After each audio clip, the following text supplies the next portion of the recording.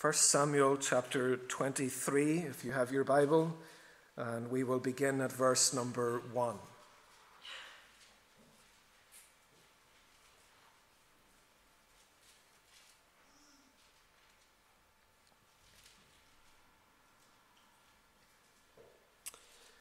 Then they told David, saying, "Behold, the Philistines fight against Keilah, and they rob the threshing floors." Therefore David inquired of the Lord, saying, "Shall I go and smite these Philistines?" And the Lord said unto David, "Go and smite the Philistines and save Keilah." And David's men said unto him, "Behold, we be afraid here in Judah. How much more then if we come to Keilah against the armies of the Philistines?" Then David inquired of the Lord yet again. And the Lord answered him and said, "Arise, go down to Keilah, for I will deliver the Philistines into thine hand." So David and his men went to Keilah and fought with the Philistines and brought away their cattle and smote them with a great slaughter. So David saved the inhabitants of Keilah. And it came to pass, when Abiathar the son of Ahimelech fled to David to Keilah, that he came down with an ephod in his hand. And it was told Saul that David was come to Keilah.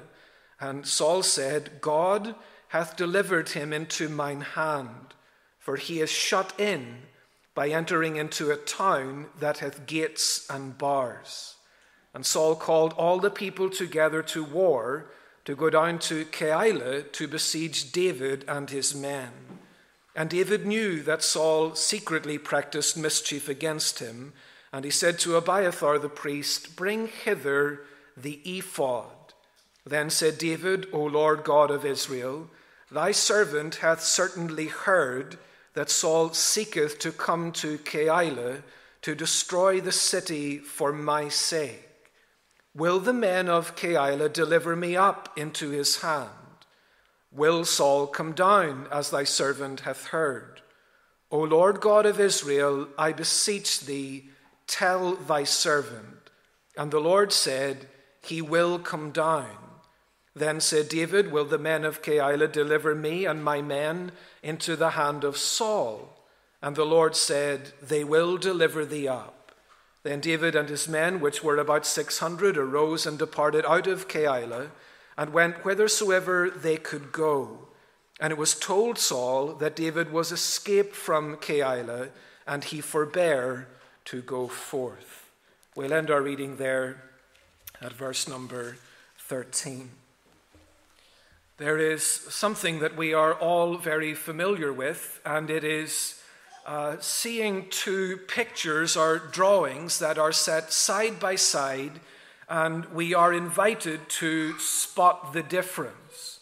We're invited to observe the two and to try to tell where the differences lie.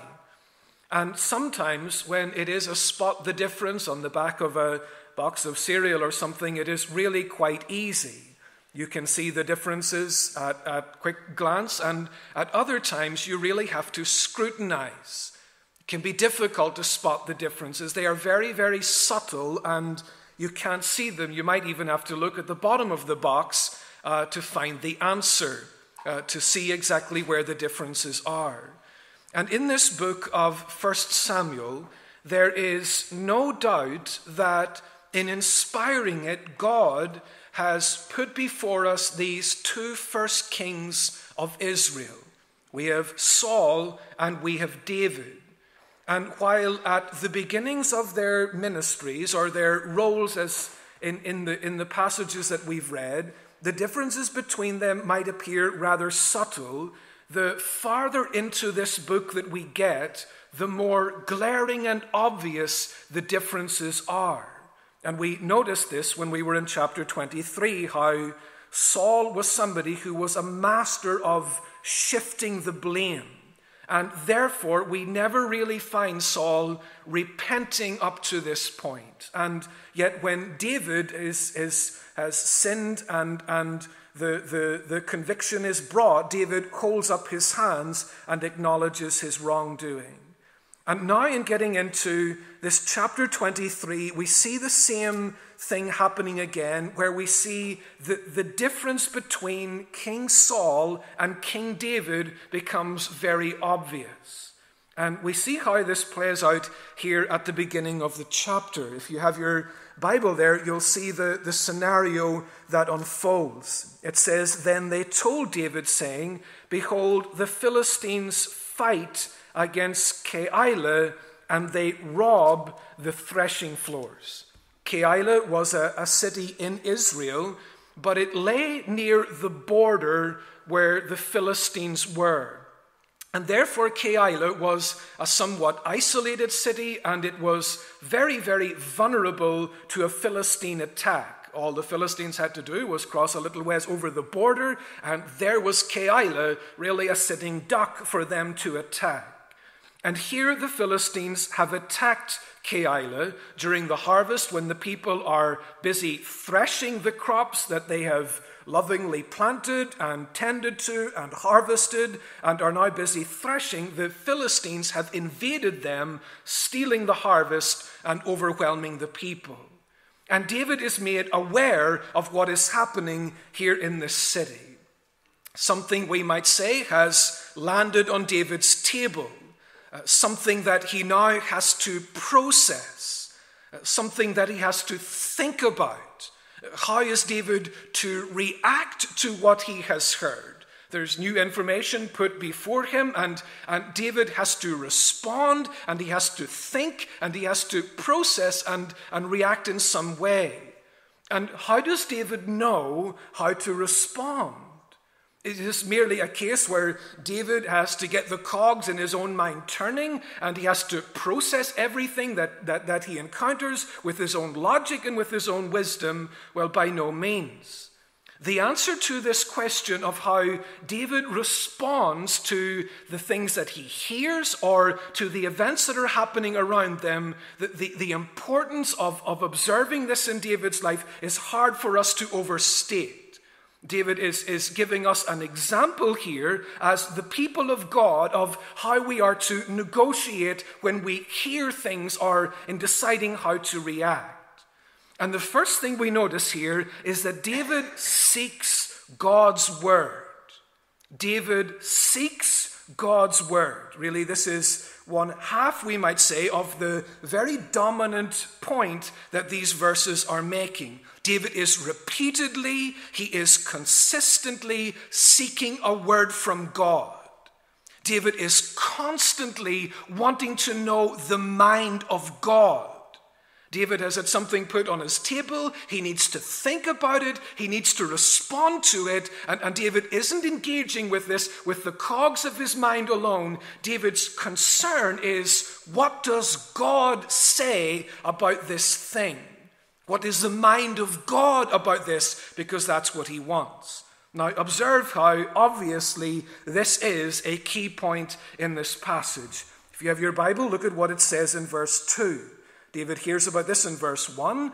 Therefore, David inquired of the Lord, saying, Shall I go and smite these Philistines? Look at what it says in verse 4. Then David inquired of the Lord yet again. Look at what it says in verse 10. Then said David, O Lord God of Israel. And then it says in verse 11, when he's talking to God, will the men of Keilah deliver me up into his hand? Will Saul come down as thy servant hath heard? O Lord God of Israel, I beseech thee, tell thy servant. Verse 12, then said David again to the Lord, will the men of Keilah deliver me and my men into the hand of Saul? So repeatedly and consistently, David's preoccupation here is to know God's thinking. David wants the mind of God regarding this scenario that is before him. You will observe that David's concern is not, what would I think I should do? David's concern is not what would I prefer to do. David's concern is not what would be easier for me to do. David's concern is not what are other people doing about Keilah. David's concern is not why isn't Saul, who is the functioning king, doing something about Keilah. No, none of those things are on David's mind. David's mind is, I've got something on the table that I need to think about, I need to process, I need to respond to. What am I going to do? My concern is, what does God have to say to me about this? And in his example here, David is serving as an example to us all. He is very much like the Bereans in the New Testament who were willing to say, I don't even really, my primary concern is not what does the preacher say, my concern is what does God say? That was their concern. They went home and they opened the Bible and they wanted to say, was the preacher right in what he said? Does it align with the word? Is it a fair and a faithful interpretation? That was what the Bereans did. And here is David as a wonderful example. David's concern is, what does the word say? Now, it is very easy for us, especially as good Protestant people, to have this mantra that we are people of the word. Very easy for us to say we are people of who believe in the word alone is our ultimate, it is our final authority on all things pertaining to life and godliness. But it's easier for it to be a mantra than for it to be a reality, that where the rubber meets the road, David here gives us a godly example. God, I'm going to inquire of your word. What do you say? So David's first reaction here is he seeks the word of God. It's the word that he really wants to hear. Not only does he seek the word, but he savors the word. And this is, I think this is beautiful. When David asks if he should go to Keilah, look at the answer that he gets at the end of verse 2. God says, the word of God is, go and smite the Philistines and save Keilah. Now, I think that you would all agree that this is a difficult word from God. Can you imagine you're David and now you've got to go to Keilah? It is this vulnerable border city very near the Philistine territory. Their army is this incredible war machine, and this is a hard word. It's like one of those moments when you say, I've got a scenario, God, and I want to hear what you say, and I'm going to go to the word, and I'm going to go to study the word. And I don't know if this happens to you, child of God. It still happens to me, where sometimes you get the answer, and the implications kind of wash over you, and you say, this is hard. This is, I want to do the will of God, and I've got the answer to my question, but the implications kind of wash over you, and you say, this is hard. And this was hard, the word of God for David. Look at what it says in verse 3. David's men actually said unto him, we be afraid here in Judah, how much more then if we come to Keilah against the army of the Philistines? David's men say, we're scared enough where we are, David, but to go to Keilah, to go near the border, where the Philistines have already invaded, and they've got reinforcements just over the border, we're afraid. This is a hard word for us to obey. So what does David do? Well, we could put it like this. David, and this is really important, David digs deeper, if you like, into the word. Or David goes back to God and he asks God again. And look at God's answer this time in verse 4. David inquired of the Lord yet again, and the Lord answered him and said, arise, go down to Keilah, for I will deliver the Philistines into thine hand. The difficult command is repeated. Arise and go to Keilah. The word of God hasn't changed, it hasn't softened, it hasn't lessened, it is the same. Go to Keilah. But the difficult command comes with a corresponding promise. I will deliver the Philistines into thine hand. So as David is engaging with the word here, and he finds it hard, he then is granted this additional promise. And in the light of the promise, the difficulty of the command begins to melt away. God is saying, do something hard, but while you go to Keilah, I will be granting you the grace, and I will be granting you the strength, and I will be responsible for delivering the Philistines into your hand. So all of a sudden, David, in his seeking of the word, he's come up with a hard command. There's no disputing there, but he has come up with a promise that he is able to savor. He has come up with something here to rejoice his heart.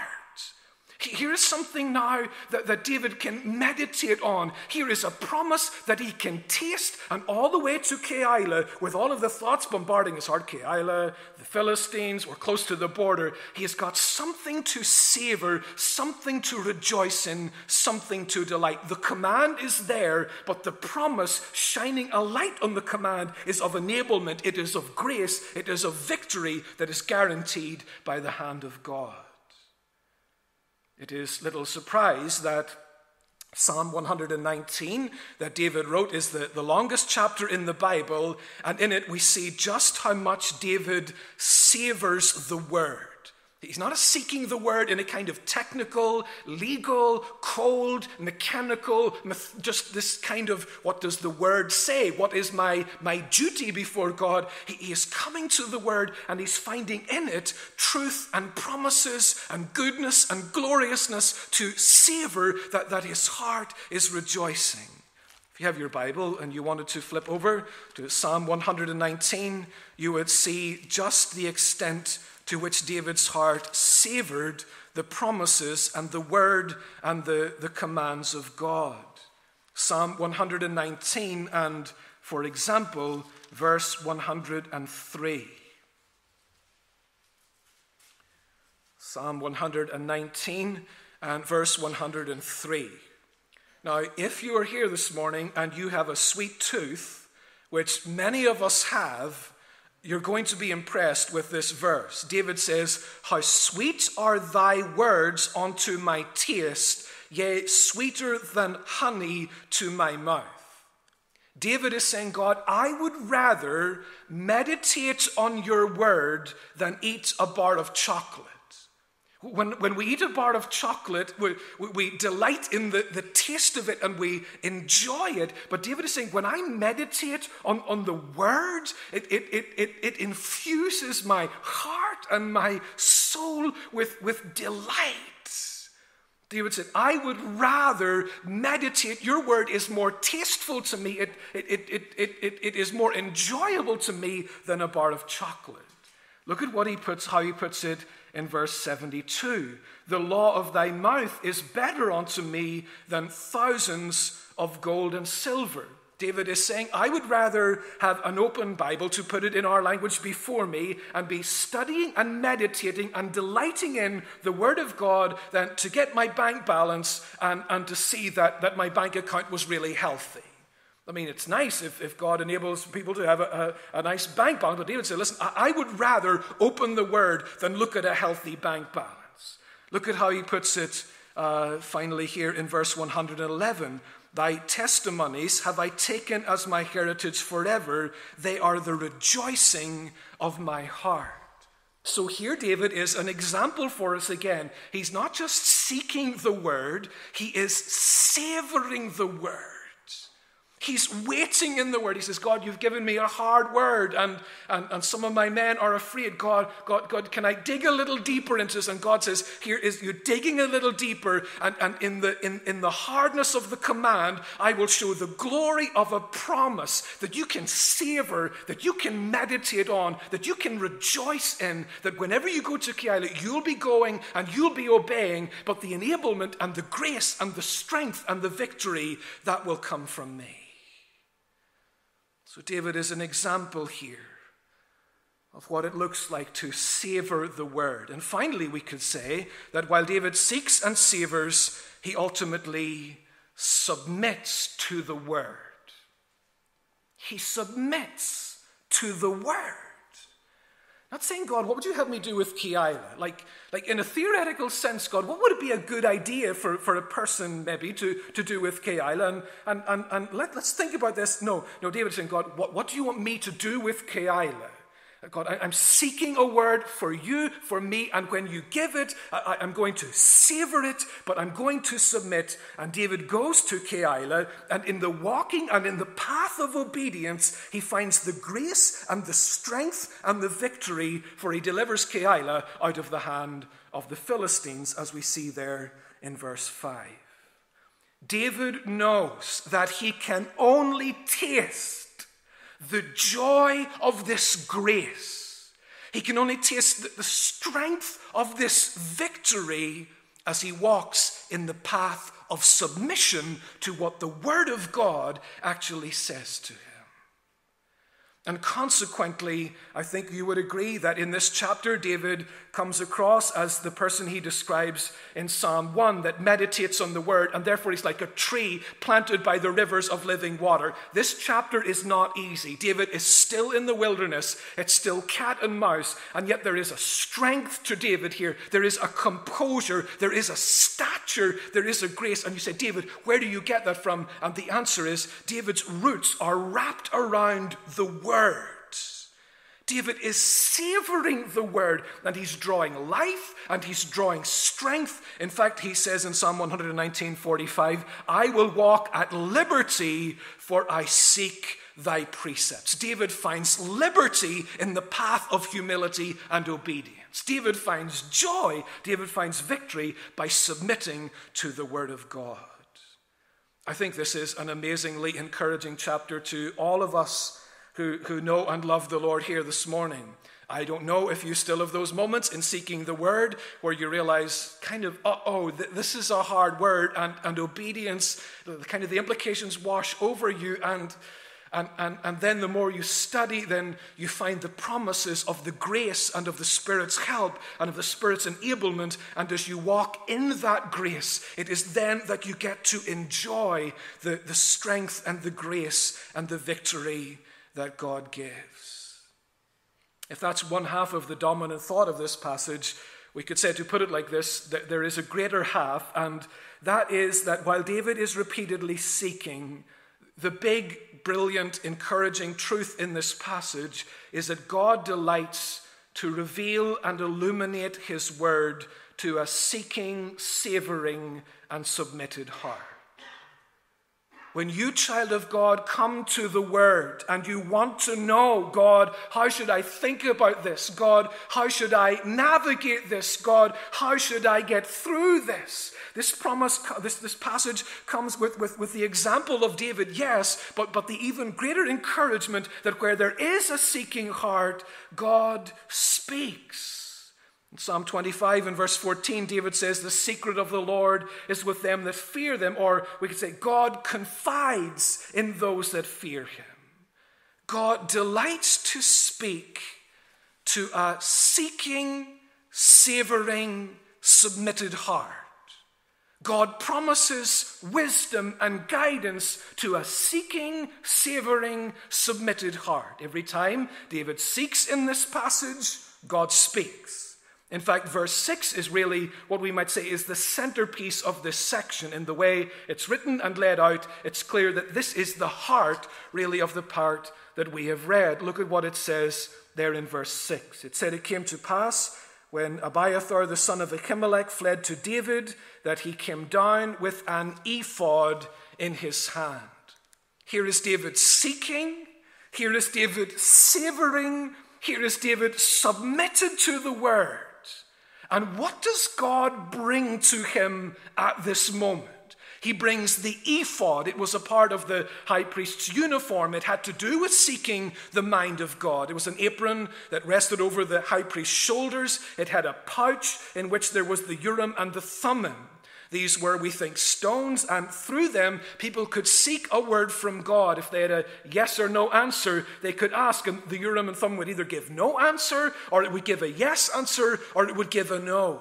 And so here is David right at this moment with a heart that is seeking and savoring and submitted, and God delights to speak. God delights to bring the ephod right at this moment. Child of God, David stands here as an example and an encouragement to our hearts this morning. Is there something you're seeking the mind of God, and you're maybe thinking, I'm at the hard part right now, honestly. I mean, I've got the part that I am to obey on, and the implications are washing over me. Keep seeking, and you'll see the promises that there is grace, and there is victory, and there is strength, and you enjoy that as you walk in the path of obedience. God has spoken, we might say, through creation. We see how good and glorious he is. God has spoken far more clearly and explicitly in his word that is inspired. And the deeper we dig, the more good and glorious he is. And God has spoken through the word incarnate. And when we gaze upon the cross, we are seeing how good and glorious our God is and how good and glorious his word is. And it is something that we can savor more than a bar of chocolate. It is something that we can submit to, and as we submit to the commands, we find the grace of the promises pouring in, and we find enjoying our walk with God. Can I ask you, child of God, whatever you're negotiating with at your moment, how should I think about this, or how should I think about that? Is your heart seeking answers in the Word? Is there a savoring of the Word? Is there a submission to the word? That is how to become like this tree that even in dark times, or in dry times, it doesn't lose its leaves. It is strong and stable because it's rooted in infallible, inerrant, God-inspired truth. David's a wonderful example. If David is an example to be followed, Saul is an example of warning. He stands as an awfully stark contrast of the dangers of a cavalier attitude to the word. David is an example to encourage and inspire, but Saul is an example to warn. David is an example of somebody walking in faith with the Spirit of God upon him, and Saul is an example of a cold heart, and the Spirit has left him in his role as king. Saul didn't truly seek God's word. When Saul had scenarios rather like Keilah here, do you know how Saul made his decisions? He was moved by personal preference. He was moved and swayed by the opinions of others. He was hindered in his fear of others. We don't find Saul with an open Bible, as it were, and an open heart seeking. In chapter 13, the Philistines invaded Israel with an incredible show of might. Israel was facing a crisis. Saul was told that if he went to Gilgal, Samuel the prophet promised a word from God. The word of God was as available and accessible to Saul as it was to David. But while Saul went to Gilgal, there is no evidence of him truly waiting upon God. He fell back on his own understanding, and while Saul could say, listen, technically I waited and technically I sought, his heart wasn't waiting for a word from God. Maybe somebody we could picture reading their Bible. I'm reading the Bible, they say, but Saul's heart was not open. And we see even there that God waited and waited and waited, seeing how close Saul's heart was. God delights to speak to an open heart, but here Saul wasn't really listening. In chapter 14, Saul again starts to seek a word from God, and this time it's through the priest who is carrying the ephod. However, when the priest has his hand, it seems, in the pouch, Saul says, "Withdraw thine hand." Saul said, well, I started to seek the word, but I grew impatient and I fell back on my own understanding.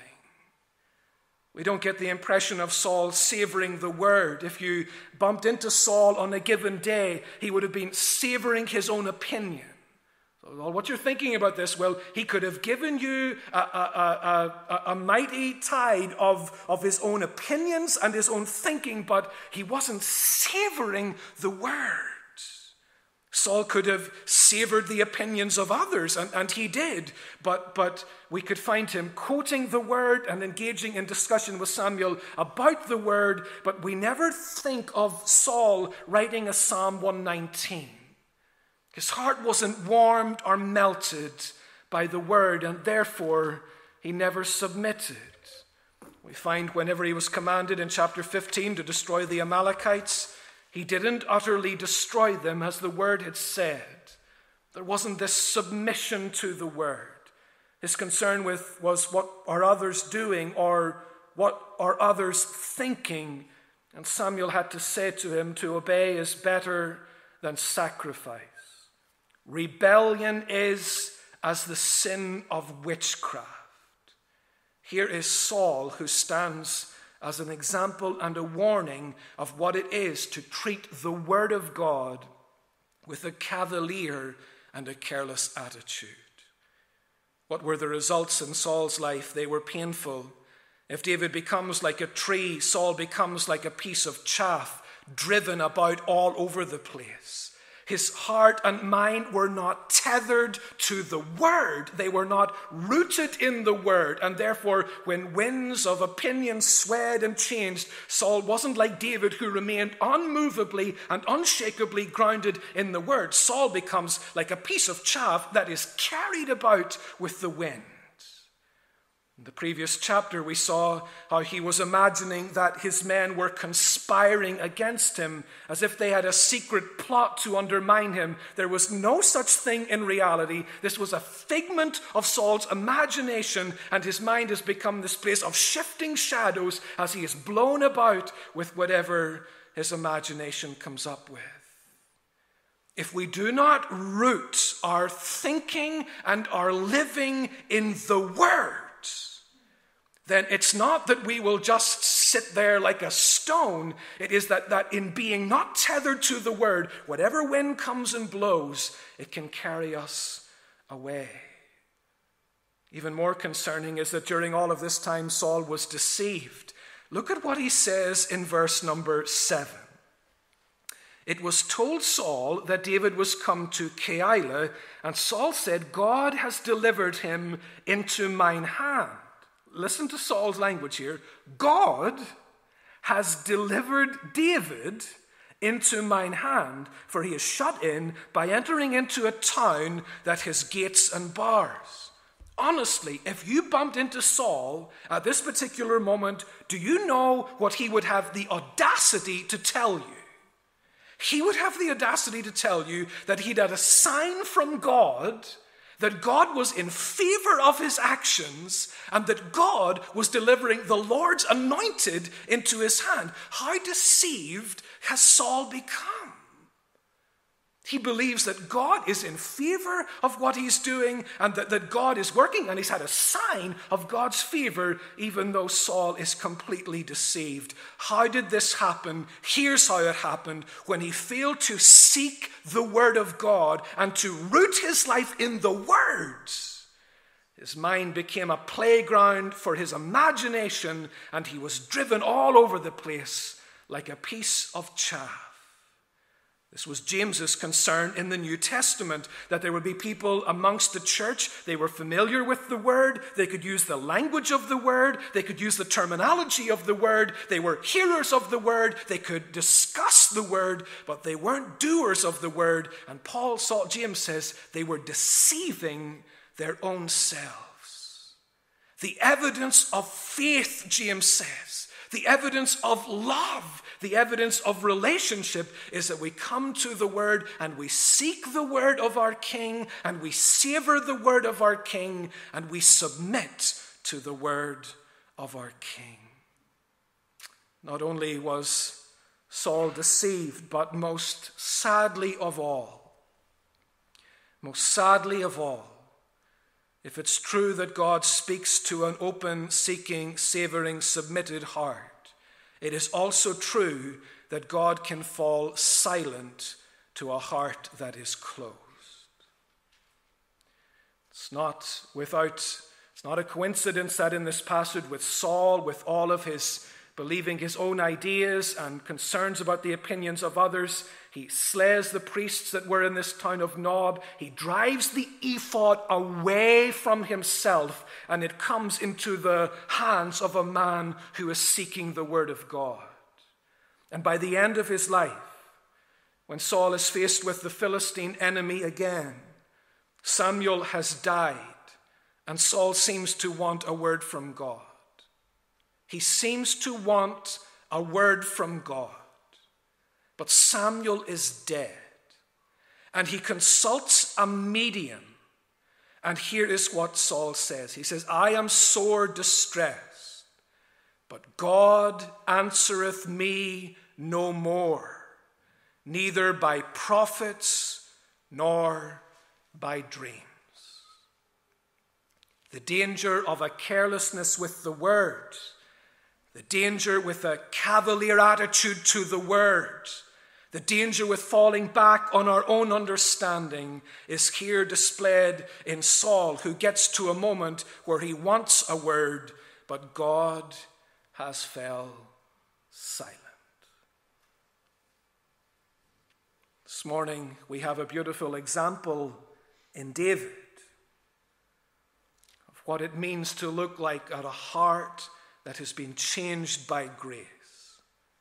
The evidence of that grace is that there is God. I've got a predicament, and God, honestly, my opinion isn't the issue here, and others' opinions is not the issue here, and why aren't other, that's not the issue. God, my heart's concern is, speak to me through your word. I want to know what you say. And what you say, I've just realized it's hard. God, can you continue to speak and to illuminate? And God, I've now got a promise that there's grace for me to walk in the path of obedience, and as I walk in the path of obedience, I'll know your favor and I'll know your joy. I want to submit.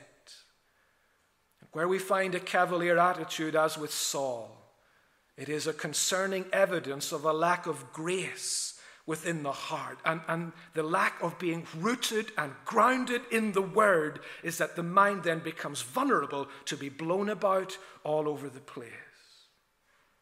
Saul, or David, is an encouragement to you, child of God, this morning, an example to be studied and to be followed. God speaks to a seeking people. He has given us his inspired word. He has given us the word incarnate. It shows that he is good and glorious. He loves you. He died for you. He can be trusted. And even the hard words, there is grace and strength to obey. And there is grace and forgiveness when we have failed. But Saul stands as a warning.